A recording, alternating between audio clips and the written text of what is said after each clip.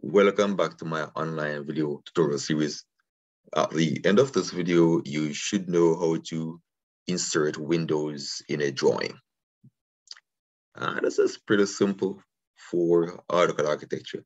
It is it is using standard AutoCAD, as these windows they are pretty much intelligent features. They're 3D objects. To insert a window in a drawing, that can be done one of two ways. You can click on the window here. Click on the window here, and this will bring up a properties palette. From here, you can modify the window. So here, we have some very important information here which you will need to adjust. This indicates the dimension for the window. So this is the standard size. You can change the width of the window. Say, for example, you want your window to be 1500, 900, 1200, 1000. So this width currently is 1200, which is 4 feet. That is good. Height is also 4 feet. That is good. All right. So I will not change anything there for that one. You can determine if a window open partially or full. This determines if the measurement is taken from the outside of the framing or inside. Down here, we have some other important things that you need to be aware of. Here, you can determine how the window is positioned. All right. So here you can indicate if you want the window to align between the center of both walls. Say, for example, here, if you want the windows to drop in the center right here, you would then click offset center. Offset center. So you click that. Or if you want unconstrained, what unconstrained does, it allows you to insert the window at a random point, or you can indicate the distance from each wall or each end or the center. So this unconstrained allows for some amount of flexibility. Center justification is pretty much where it's aligned in the center of a wall. Sill height, vertical alignment.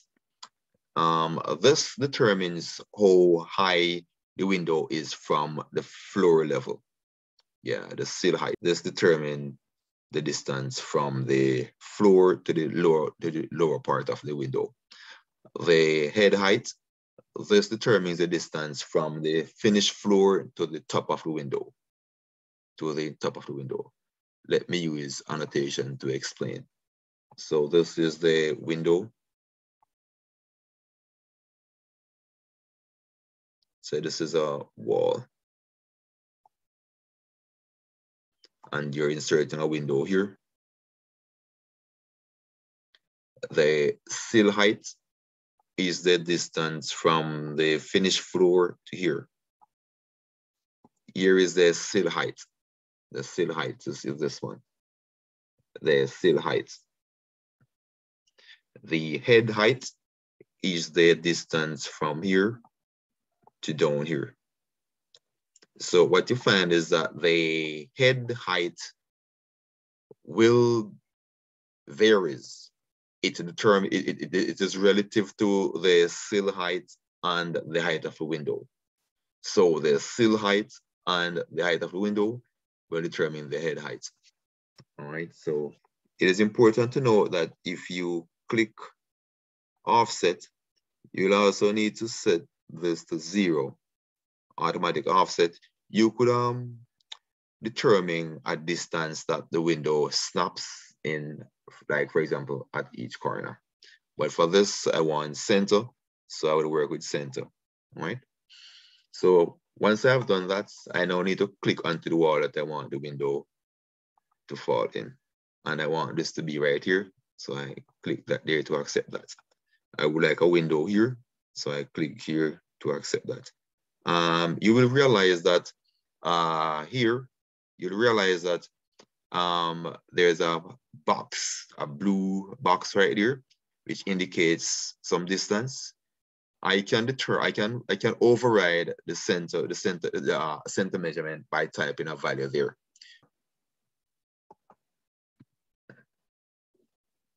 I click there to get that in that. Click there to have that there. I can go ahead and click to drop my windows in. I could have one there as well. Could have one here.